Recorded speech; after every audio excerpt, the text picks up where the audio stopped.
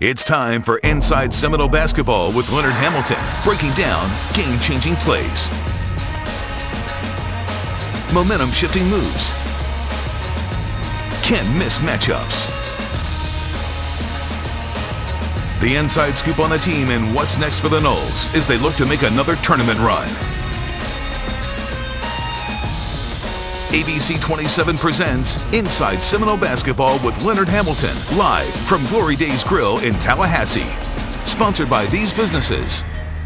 Inside Seminole Basketball, we're on the air, and welcome to our show at Glory Days in Tallahassee. If you're in the area, come on by, and we talk with head coach Leonard Hamilton every Monday night right here at Glory Days. And Coach, we were rolling along. All of a sudden, we ran into a butt on the road at Georgia Tech, and then we played a team that just didn't miss three-point shots on Saturday. I've never seen such good shooting, but all of a sudden we got to get regrouped and get back and overcome some injuries and some illness and start playing Seminole basketball. Well, we have been void, Gene, of a lot of what I call basketball demons that raise their ugly head.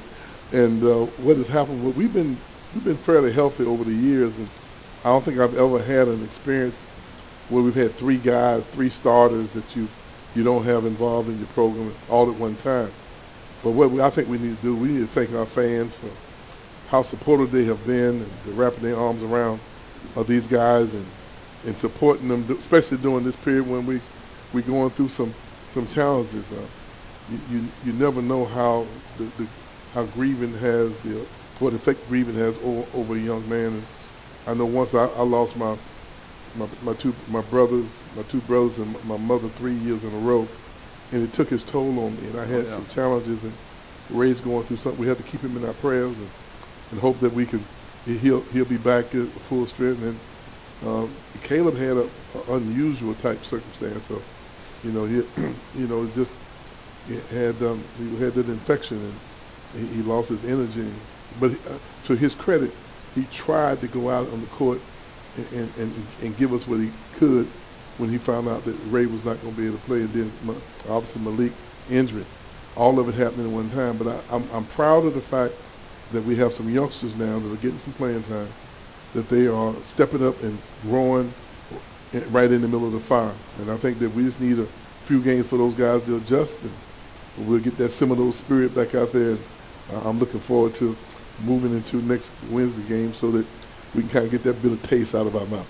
I'm telling you that Florida State, we got a road game on Wednesday. We play at Clemson. Then we come home and we play a 12 noon game against Wake Forest, a team that beat us on their home court. We owe them one, I would think, and try to get some of that stuff going. You know, when I looked at the depth chart, and you announced your starters on Saturday, you had Raekwon Evans was not going to be available. Caleb was not going to be available because, well, he did try to play, as you mentioned, but he didn't play very many minutes. And then Malik Osborne, the story came out Friday night that he was done for the season. I say that's 60% of your roster. That's 60% of your starters that you've started every game this year, basically. Well, but that happens occasionally in basketball and sports. Someone else has to step up. Unfortunately, we have some inexperienced guys that have an opportunity to get some experience, and there's no doubt it's going to make them better. Just the mental and the emotional adjustment that goes into those types of challenges. And so we got to look past this, put it behind us, learn from it, grow from it, and let's move on to the next game. Have you ever seen a team as hot as Virginia Tech was on Saturday? They made 18 three-point shots, and two young men just did not miss. The freshman that came in off the bench, Padula, and then we knew about Hunter Couture. We knew he was a good shooter, but good golly, he didn't miss. Well, Gene, it's hard to go in the gym by yourself with no defense and make 18 out of 25 threes. Yeah. But that's the good thing about sports. You get into that focus. You get in that, what we call that level 5 focus, where you on point, where you just feeling it. And then defensively, you have to step up to the plate. And I got to give those guys credit. They did an outstanding job. And hopefully we'll be better moving forward, understanding that there are moments where when you're playing the game of basketball, that you're going to play against people who are really, really shooting the ball very well, and they're not going to miss unless you make them miss. And that didn't happen on Saturday. Well, I don't think it's any consolation, Coach, to you or to the team or the fans that follow Florida State and cheer for Florida State, but that 18 made three-point shots. I don't know if you heard this today. I heard it on the radio. The 18 made three-point shots by Virginia Tech on Saturday is a new ACC record for most made three-point shots in an ACC game. Well, I didn't know that at the time. We made 17, I believe, a few years ago. I think it might have been against Maryland, I believe. And if you look back at it, I believe Notre Dame made 17 against us when we won in Tallahassee. You just got to give them credit, and you got to go back and watch the film. And we had some defensive laps. A lot of times, you think you're not contesting the shot, but a lot of it's you're not contesting the pass. And they were able to get passes. However, I've never seen a team shoot threes off the dribble, creating them off the bounce. That's what was so spectacular and special about how they scored their points. And you got to give guys credits when you get in that zone. Oh, but they were in the zone. Florida State will play at Clemson on Wednesday. I mentioned that. And then on Saturday, I invite fans to come out. A very special weekend. It's going to be the Seminole basketball reunion. We're going to hang George McLeod's number 21 at the Tucker Center. Going to honor his jersey. And then he's got some of his teammates coming back. And Charlie Ward's going to be there, Heisman Trophy winner. He was on the team after George McLeod, but it's going to be a great weekend for all Florida State basketball fans because you're going to see some of the best come back to the Tucker Center. Well, I always look forward to the reunion weekend because you get guys, you get to spend time with guys who made tremendous sacrifices and guys whose shoulders we stand on. You know, they blazed the trail for us, and so we got to honor them by spend some quality time with them and giving them a chance to come and hang out with each other and reminisce about the good old days and maybe stretch the truth a little bit. You know, they say the fish gets bigger every time you tell the story. But I also think that this is a great weekend that we get a chance to honor them and say thank you for all your hard work. George McLeod converted from forward to guard, a point guard at 6'9". He was the tallest point guard, I think, in the Old Metro Conference, and he could shoot the three-point shot. George McLeod returns to the Tucker Center, and he'll be cheering on the Noles this coming Saturday. Hope you were there at the Tucker Center. By the way, great crowd last weekend, Coach. You can't. The crowd was in that ball game and screaming and hollering, making noise to the very final buzzer. I can't say enough about the support we've gotten from our fans. They have been tremendous, and I'm going to thank them and thank them for the support that they've given us over the years, and especially, with the young team that we have. Florida State Athletics would like to thank Glory Days Grill here in Tallahassee, where we are tonight. Glory Days Grill for their support of Seminole Athletics. Glory Days Tallahassee, the home of Inside-Seminole-Basketball. Keep it right here on the Seminole Sports Network from Learfield.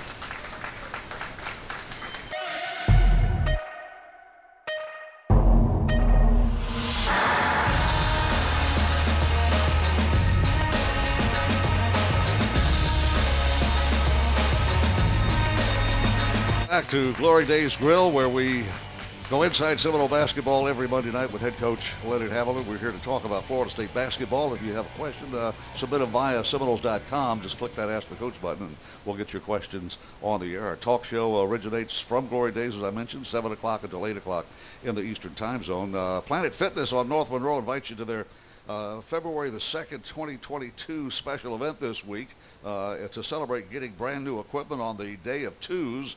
They are giving away twice the prizes. Stop by Wednesday, February 2nd, between 2 and 4 o'clock in the afternoon, where they will be raffling off giveaway items and free memberships. Plus, the FSU cheerleading team will be on site to join in the celebration. That's February the 2nd of 2022. I didn't think about that. 2-2-22. Golly, you want to write a check on that day and save it, I guess, huh? That's Planet Fitness this coming February the 2nd. Groundhog's Day to boot. Coach, we're talking Florida State basketball, and we've got a big row ahead of us. I mean, we're a little more than halfway through the season. We've got a 20-game schedule. We're halfway through. We got 10 games to go, and we're going to start the second half of the season on the road. We'll talk more about Clemson a little bit later, but let's talk about some of these young guys some of these young guys you mentioned, because Caleb could not go. He played less than 3 minutes. Tried to go. Raekwon in a bereavement. He right now is just trying to get settled down. And then you lose Malik Osborne, our second leading scorer and top rebounder to boot. And so that meant additional minutes for some guy. Cameron Fletcher had 22 some minutes, and how about Jalen Farley? He had 32 minutes. That's a career high for him. These are guys that are getting more minutes because of the injuries. Well, I think you have to point out the fact that I thought that Naheem McLeod and Tenor Nagam stepped up and filled in for Malik admirably. They did an outstanding job. I mean, I think. Naheem, what was it, 7 for 7 and one from the free throw line? Well, he's slam dunking about every time he gets the ball in his hands. But that shows progress that he's making, no doubt about that. The guys that have more confidence in him, they're going to him a lot more.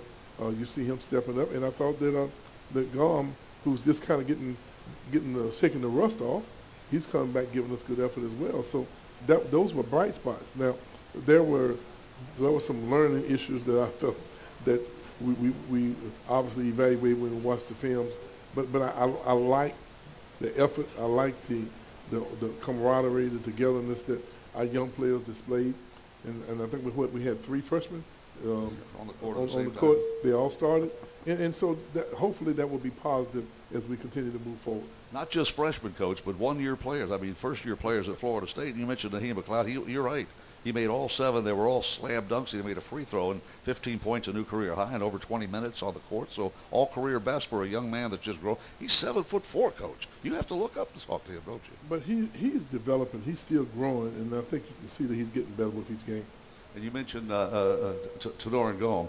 He had a concussion issue early, then he had a leg issue and he's missed 11 games. So he basically is just getting his basketball feedback, basketball legs No back. doubt about that. But the fact that he was able to go in and contribute, that means that that position might be, they're going to handle that position, I think, very well. Where we're hurting is just experience, making good decisions, being confident in the decisions that you make, going to the free throw line and not being wrapped up emotionally. That's part of the growing up. That's why you need a little more experience to get through that. But I think that's why I say that I think those guys will be a little more relaxed moving forward. Coach, I got a stat sheet right here, and I look all over the place. I don't see anything. There's no such thing as a stat for energy. But in the game against Virginia Tech and also in that game against Georgia Tech, I thought that Cameron Fletcher came in and gave us a little bit of energy and a little bit of spark at both ends of the court. Well, that's a great observation. And the way we have built our program, we like for our guys to give, 4 to 5 minutes of all-out effort. And then we like for them to go in and other guys come in the game and give them relief. And depends on what their conditioning level is or where they are in terms of their maturity and their ability to contribute. We play that by ear. But I don't like to play guys 7-8 minutes without giving them a blow. And I thought that when the game was 62-60, I thought that they were fresher than we were. And we were playing guys more minutes than what we've been accustomed to play and in relation to how we like to play. Now, some guys, some programs, they play guys 32, 33, 34, 35 minutes. But we normally have not done that, and I think that's one of the reasons why some of our guys have been able to play very hard during the latter stages of the game. I think we've been able to pull a lot of close games out because we've tried to keep guys fresh. We didn't have the luxury of doing that this past weekend, and those are adjustments that hopefully we'll make a little better moving forward. Florida State basketball is the subject. You're hearing Coach Leonard Hamilton talk about his basketball team, and we take on Clemson on the road, Little John Coliseum on Wednesday. That game tips off at 7 o'clock. And then on Saturday, the big show, FSU versus Virginia Tech at the Donald L. Tucker Civic Center. Tip off at 12, high noon, basketball reunion. We'll talk more about that. Our special guest from the administration side of Florida State basketball is Vanessa Fuchs, and she'll be joining us a little later on at tonight's show. And the senior administrator at Florida State, she played basketball at FSU. We'll talk about women's hoops, men's hoops, and a lot more when Vanessa joins us on this show. Planet Fitness is a proud partner of the Florida State Seminoles. At Planet Fitness, gain access to a clean and spacious club with tons of equipment in the one and only judgment-free zone for just $10 a month.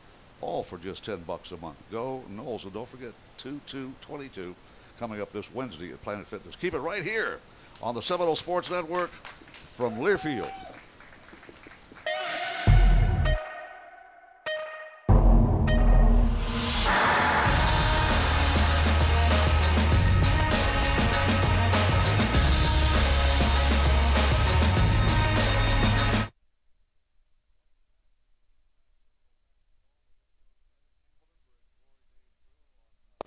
Circle just near Centerville. If you don't know where we are, Google it. Come meet us on Monday night and talk hoops with Florida State head coach Leonard Hamilton. We'll have time. I think we've got I'm looking through a camera, but I believe we have a fan with a question for Coach Ham. Go ahead, identify yourself and ask Coach Ham a question. I got Mr. Ron over here. Gene, what you got for Mr. Ron? I have Coach Hamilton. As we welcome back our basketball alumni, honor George McLeod with his jersey celebration, and honor the 50th anniversary of the 1972 national runner-up team, what does the support of all those alumni players mean to your program?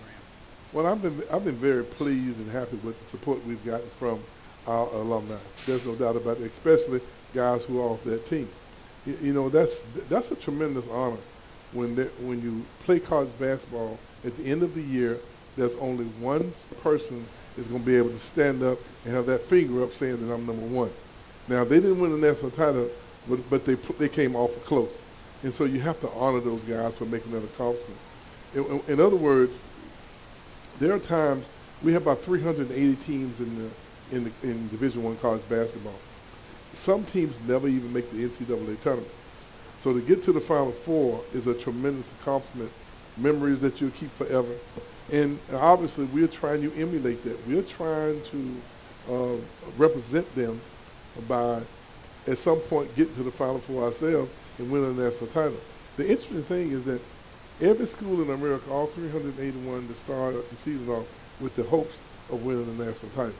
And when you only have one team that can stand up with that finger, that's a tremendous accomplishment. I think that's why college basketball is so entertaining and so exciting for people all over the country, that you get a chance to see those brackets, and you work all year long to try to make sure that you're in that group of 6 to 8 teams that get a chance to participate in the national NCAA tournament. So it represents all what's good about college basketball. And for us to be able to say, thank you for a job well done, and then for us as a team that represent Florida State, it's important that we know that we stand on some big shoulders that have come awful close to winning a national title. It kind of inspires us, motivates us to want to, hopefully one day when we come back and we telling those fish tales about how great we were, we come back stretching the truth, because no one will be able to remember what actually happened, that we'll have something positive to cheer about, and people will recognize us for a job well done. Thank you, Coach. Thank you for asking. Ron, thanks for your question. And if you have a question, Coach is available on Monday nights here at Glory Days Grill. And bring the questions up, and Tucker will get you on there. By the way, during the commercial breaks, we have giveaways. We give away T-shirts, all sorts of good stuff. And you have to answer a trivia question, which means you have to have a little bit of knowledge about Florida State basketball. And Ron brought up, we're going to talk continually.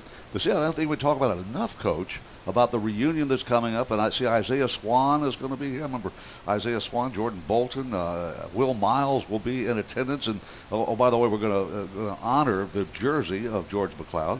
And I see Charlie Ward is there. And how about Hall of Famer Harry Davis? You may remember Harry Davis. I think I was just starting to play broadcast basketball when Harry was a true freshman. He's in the Hall of Fame. Skip Young's in the Hall of Fame at Florida State. Irv Thomas, one of my favorite scouts, L.A. Lakers scouts, and he's always at the top. He loves coming back home. And, oh, by the way, if you speak Italian, I guess he and Anthony Polite will get together, because Irv played in Italy and picked up a little bit of the language. Come on, I always ask him, are you doing well? Okay. He answers in Italian. I can't understand a word he says, but it's the reunion that's coming up. And, oh, by the way, Coach, I know you were watching intently when Florida State played UCLA in 1972 for the national championship, but this is the 50th anniversary of that battle against the two giants, Florida State from the East, UCLA. We had to play them on their home court, on their home town, but we came close to winning a national championship. It's the 50th anniversary of that team. Well, I've talked to a lot of those guys, and they really, really enjoyed the experience, and it kind of gets your adrenaline flowing, knowing that you have a chance to go out and hopefully one day make those guys proud of us for what we're trying to accomplish. So it's interesting to see those guys with their chest stuck out, knowing that they were here and they represented Florida State in an outstanding fashion. There's another player that I failed to mention, and he played basketball and football at Florida State and ended up as the most he was the starting quarterback for Tampa Bay in Super Bowl 37. Brad Johnson. Brad the Bull's coming back to Tallahassee. Now tell me about that shot that he made that was so famous. He made a big contribution in a big game one time. What was that about? Well, I can't remember the game you're talking about, but I will tell you this, and this is a true fact. He swears by this. Pee wee basketball, high school basketball, college basketball, Brad Johnson says he never missed a technical free throw. I don't know whether that's good or bad, but he never missed one when he was called on to shoot a technical. Well, you know, my father used to tell the story about when he went fishing, that he caught this fish and he looked on the right side of the boat and saw one eye, and looked on the other side of the boat and saw the other eye. So, you know, that might be one of those kind of stories. Your dad's name wasn't Jonah, was it? Jonah and the whale. Oh, you never know what you're going to hear on Inside Seminole Basketball Monday nights here at Glory Days Grill. Florida State basketball is our subject. Later on, about 2 segments from now, we'll speak with Vanessa Fuchs, Senior Administrator, Senior Athletic Director at Florida State University. And we've got some more tales to tell. Fish tales? No, basketball tales. Simply IOA is giving you the chance to win Seminoles courtside seats. Prize includes courtside seats for you and 3 friends to an FSU home basketball game versus an ACC opponent. And that's in February, so the month of February starts. So if you're the winner, you got a chance to pick your game and come see the Noles play an ACC foe. Enter now at simply IOA.com/Noles. Keep it right here on the Seminole Sports Network from Learfield.